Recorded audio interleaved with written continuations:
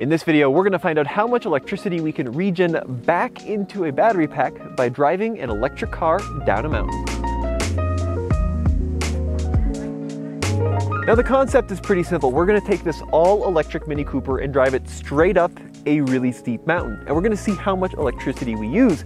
And then we're going to turn it around at the top of the mountain and drive it straight back down and see how much electricity we put back into the battery pack. This video is brought to you by Manscaped.com. You know, I love Manscaped because they give you tools, solutions for the three odor zones, the body, butt, and balls. They just launched their new Lawnmower 4.0 waterproof electric trimmer, and now you can get it with the ultimate Manscaped experience when you purchase their new Performance Package 4.0 bundle. This is an all-in-one kit that includes all the tools to perfect your body grooming experience. From your morning shower to late night, be ready for anything moments.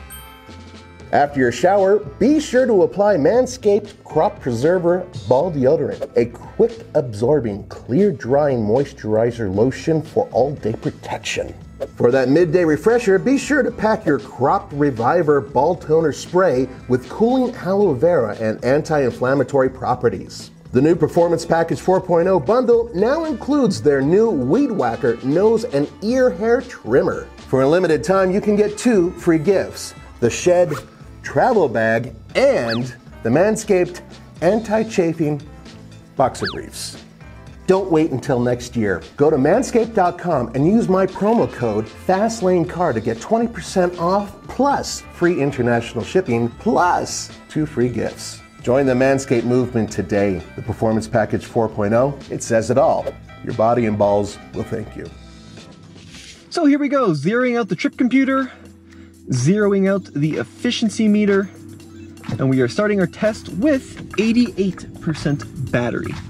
Now, this is going to be a really fun video because we are outside of Boulder, Colorado, driving up a mountain called Flagstaff Mountain. And Flagstaff is a really steep mountain.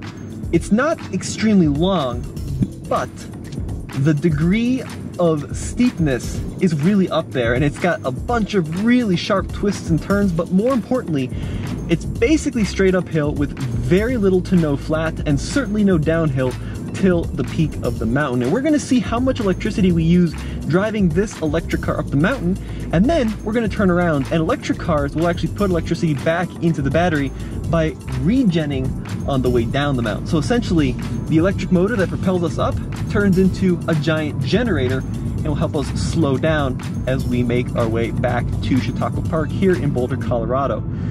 So, what do you need to know about the specs on this electric Mini? Well, it's got a single electric motor mounted in the front. This is a front-wheel drive car, just like a Mini was meant to be. It's got right around 180, 190 horsepower, 0 to 60 in the 7-second range, but it's extremely fun to drive. And I do mean extremely fun to drive. This is, in my opinion, the most fun EV on the market. Now, this generation of Mini, called the F56, debuted in 2014. The electric one is now a couple of years old, and it's actually an interesting kind of hodgepodge of stuff that shouldn't work. So it's based on the gasoline Mini. It's got the drivetrain out of the BMW i3, that little toaster-looking BMW electric car, and on paper, it only has like 114 miles of range. So nothing too impressive in terms of specs, but it's one of those situations where when you put it all together, it's more than the sum of its parts. It really is a truly fantastic, well-dialed platform. So let's talk about that battery that we're going to be using today. So this has got a 32.6 kilowatt hour battery, but that is gross. The net capacity about 29 kilowatt hours.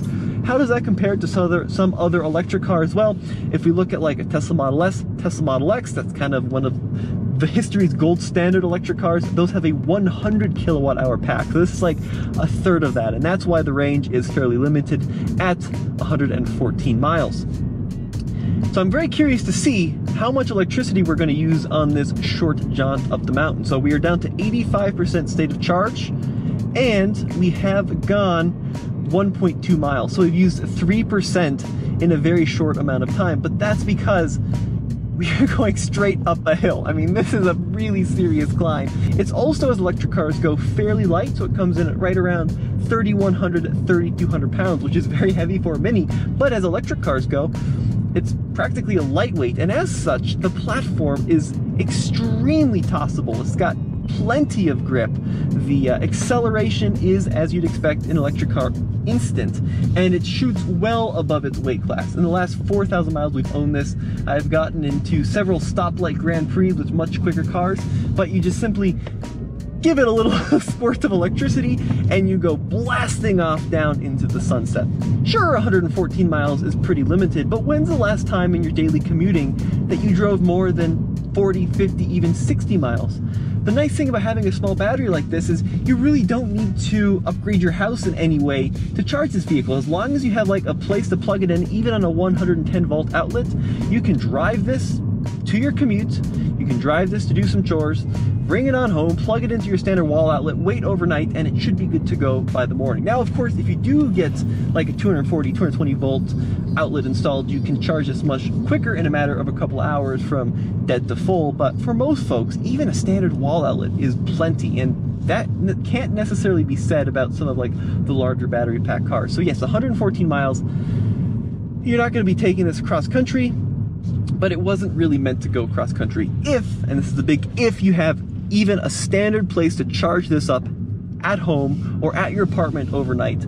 This should be plenty of range. And our electricity state of charge is down to 82%. Now, we are still going uphill. We have not hit any flat, we have not hit any downhill, and I'm really curious to see how much of that energy used can be put back into the battery when we turn it around. I have the car in normal mode, so I'm not in the sport mode, I'm not in any of the green modes, just normal mode like you drive it every day.